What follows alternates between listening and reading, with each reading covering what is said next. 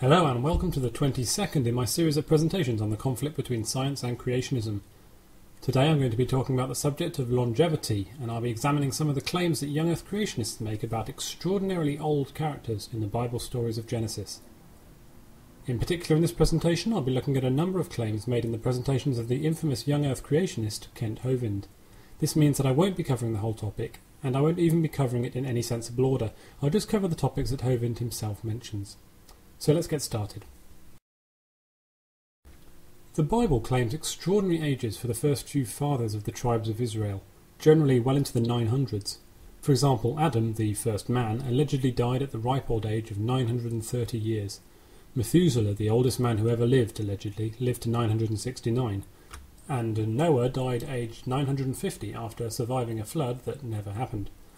The concept that these are actually truthful values is clearly nonsense. How can we rationalise it? Maybe they just scaled the values by a large factor. Even Hovind himself points out that it's invalid to apply a scale factor to these ages, say by assuming that they meant months, not years, because that would mean that these patriarchs had children when they were still prepubescent. For comparison, the oldest ever human being died at age 129. His name was Habib Mian. There's a picture of him on this slide. According to Genesis, Noah was nearly 600 years old when he built the ark. I ask you to contemplate whether or not there is any process as yet unknown to science, but somehow known to primitive people from the Bronze Age, which could cause a man to age so slowly that he would be fit enough to do intensive manual labour when aged more than 4 times as old as this sprightly young gentleman. Bear in mind that the oldest people we know about today are taken from a population of 7 billion, not a few million or fewer who would have been alive when Noah allegedly lived, according to the myth.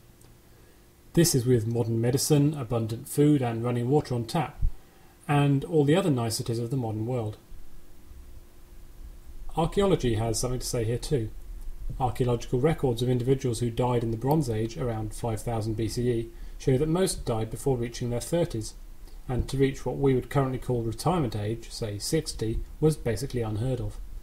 Yet the Bible says that every single one of the patriarchs, bar one, lived into their 900s, and the one who didn't, that was Lamech, died aged 777, a particularly auspicious number as far as biblical numerology is concerned. Not a single one of these men died from disease, and every single one exceeded modern ages by a factor of more than 10. Really? I think not. There is no problem here, the Bible is simply wrong. To anyone thinking rationally, the claims that people lived to exceptional ages in a time where people lived in filthy mud huts swimming in sewage is as big a sign as any that the biblical stories from the Pentateuch were just creative fiction and legend. The idea of a vapour canopy is an attempt to explain both the longevity of the patriarchs and also the origin of the water of the biblical flood. However, it fails on both grounds. Firstly, of course, it's impossible. There is no way to keep that amount of water up in the atmosphere. Our atmospheric system is nicely stable, and whenever the atmosphere is saturated, it simply rains.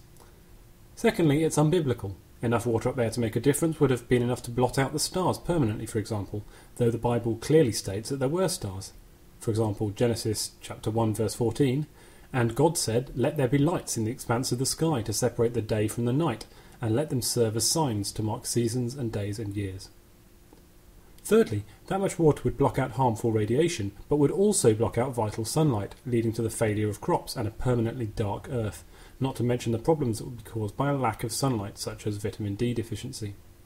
Fourthly, of course, there's a lot of other reasons why people die that have nothing whatsoever to do with harmful radiation, such as diseases, physical injury, infection, organ failure, etc.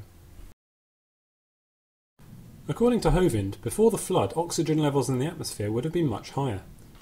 Of course, there's no evidence for this, though there were some periods in the Earth's history, such as the Carboniferous period from 360 to 300 million years ago, which had much higher oxygen levels than today, allowing for enormous insects to grow.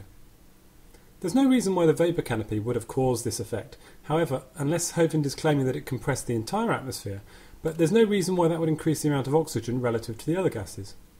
And we can check what the levels of oxygen were like over the history of the Earth by looking at isotope ratios in various rocks. And we know that oxygen levels have remained rather constant for hundreds of thousands of years, if not millions. Besides, excess oxygen wouldn't have helped. If anything, studies show that people who live at high altitudes, where the oxygen levels are lower, live longer than those of us who live close to sea level. Why didn't ages suddenly drop after the flood? Hovind claims that the main factors keeping people alive are the vapour canopy, which blocks out harmful rays, though as I've showed it would block out all sunlight, and the enhanced oxygen levels that he claims were somehow present in the pre-flood world. However, though ages did drop slightly after the flood, the Bible says that people continued to live for 300 or 400 years even after this alleged canopy disappeared.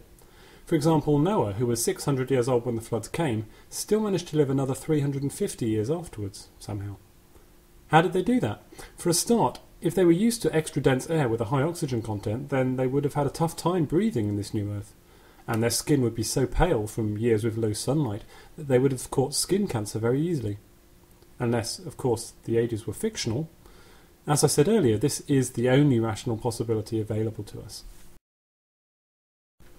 Hovind talks about the Hunza people, who are a real tribe who live in the mountains of northern Pakistan. He mentions that they tend to live for extraordinary lengths of time, and aren't in the Guinness Book of Records only because they don't have good birth records. However, we have no reason whatsoever to believe that lifespans could be considerably increased over those that we see in the Western world, by virtue of diet or lifestyle. If this were possible, then out of the hundreds of millions of rich people in the Western world, surely somebody would have found the secret by now, and would be chalking up their 200th year, say. Or, more importantly, they would be selling the secrets of whatever they found, and there would be countless 200 or 300-year-old pensioners busily running marathons or swimming across the Mediterranean. Of course, the reason why people aren't living to great ages is because the human body simply isn't capable of it. It's not built to live that long. The reason why the Hunza people say that they're over 100 years old is that they're lying, or otherwise confused. They claim great ages mainly to impress tourists. In fact, studies show that they live on average around 52 to 53 years, just as we would expect. That's still quite impressive for a primitive tribe, and we can chalk some of that up to healthy, peaceful lifestyle, but it's hardly superhuman. Also, author John Clarke stayed among the Hunza people for nearly 2 years in the 1950s, and reported in his book, Hunza, Lost Kingdom of the Himalayas, that Hunza people not only do not use calendars, but do not consider age to be a purely chronological measure. They also include estimation of wisdom into their ages, leading to extraordinary and fictional ages, at least by Western standards. Also, it's worth reading the conclusion of John Tierney, writing in the New York Times in 1996. Quote, "The great Hunza secret to old age turned out to be its absence of birth records. The illiterate elders didn't know how old they were, and they tended to overestimate their ages by a decade or two, as I discovered by comparing their recollections with known historical events. Hunza didn't have an unusual number of centenarians, it turned out, and its traditional way of life was not a formula for good health." End quote.